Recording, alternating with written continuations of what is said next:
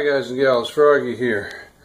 What I'm going to show you today is, well, I've already showed you how to measure caster.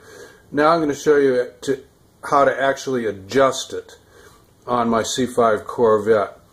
I've got my camber gauge on there, and I used a bungee this time so it won't fall off like the last video. And what you have to do first is take your measurements with turning the front wheels left and right 20 degrees. I went over that in the other video. I won't go over it again. I'm going to take my readings and then I'm going to show you how to place the shims to adjust the caster. Okay, so here we go. Here's my wheel, my left front wheel turned to the left. I'm going to call it 1.55 probably.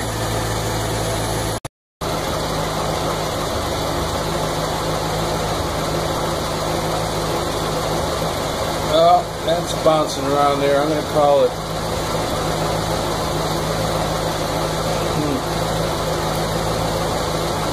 2. I'm going to call it 4.2.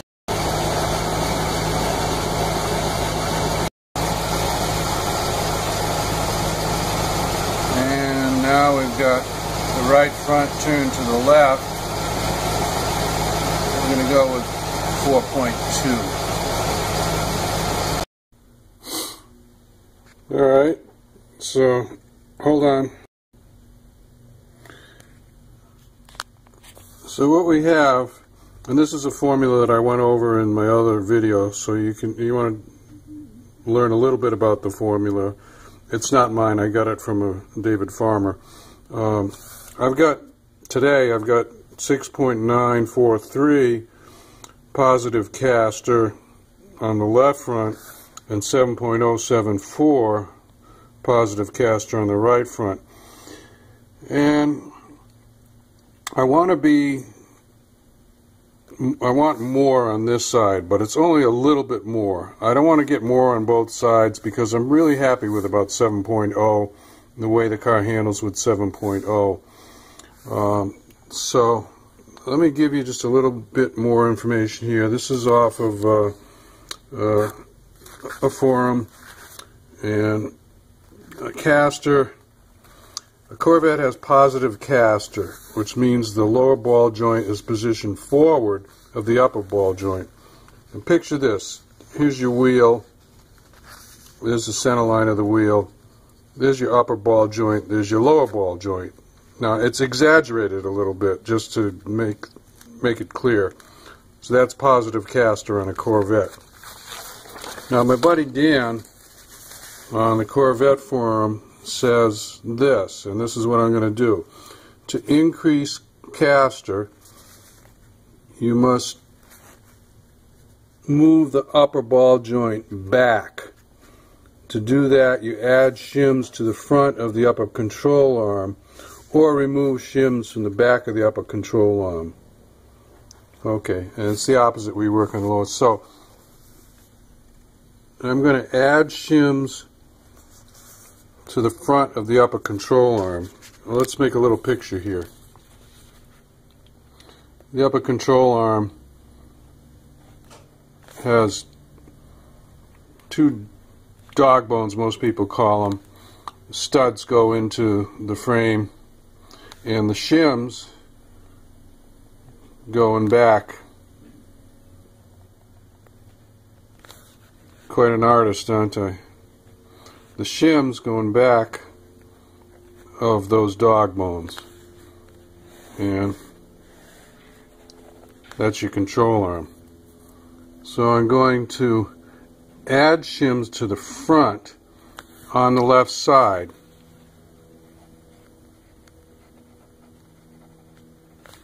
And of course you add the shims on both sides of the dog bone, and that should increase this number. And I'm not going to do much. I think I'm going to take a wild guess and do a 1 millimeter. You know, I might even do a 1/2 millimeter.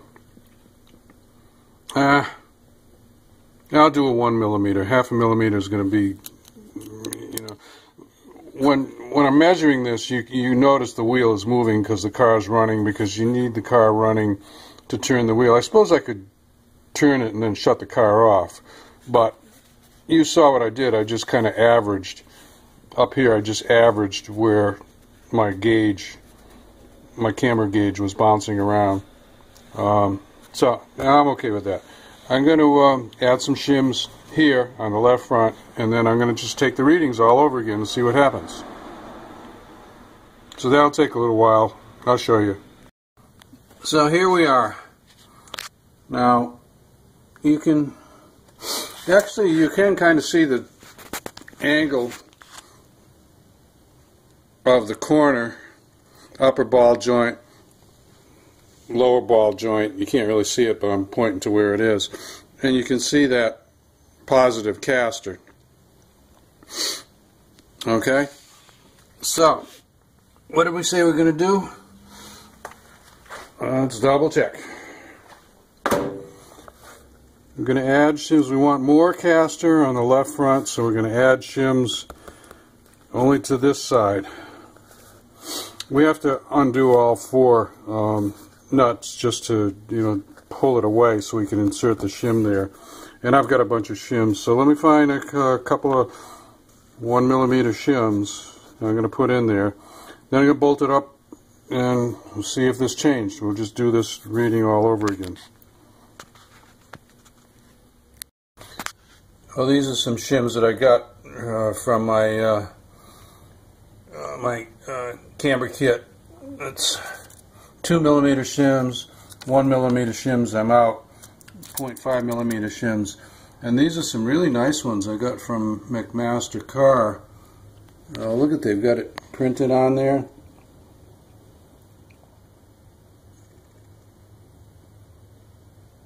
.879mm, which is like a 2mm. I mean, I believe their number, but I'm going to call it a 2mm. And here's one that's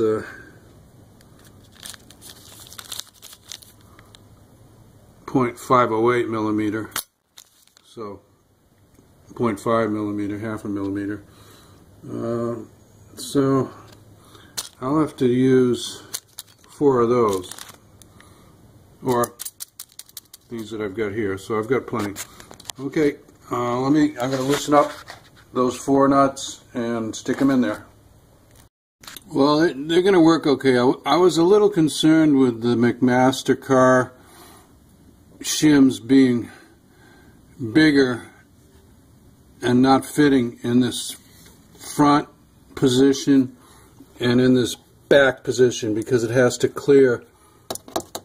Oh, that's an inner fender liner, piece of plastic. But you could either grind this away, or you could grind the shim away, or you could do what I did, which is I used the bigger shim stacked on top of the smaller shims, so it doesn't really matter. So I put those 2 in, tightened them all up. I'm going to put the wheel back on. I'm going to roll the car around a little bit, drive it a little bit, not drive it around, but just drive it 10 or 20 feet back and forward, and take my measures again, and we'll see what we end up with, huh? Okay, this is where we are. I took the readings after adding 2.5mm, half a millimeter shims here on the left front, and it did move in the correct direction that I wanted it to move, only maybe a little bit too much. I'm glad I didn't go with 1mm. Anyway, right now I've got the left front at 7.336. The right front didn't change at all. It was just an insignificant change within the margin of error of measuring, and I got 7.07. The old one was 7.074. We're really talking about tiny fractions of fractions.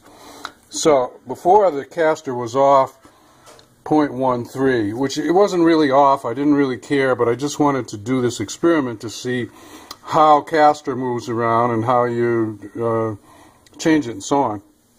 Now I'm 0.266 off the other way, which again, in my opinion, you could call it good. I don't think really any race shop setting up an amateur car would even think twice about doing any more to this, but you know, maybe for a race car that's racing for money.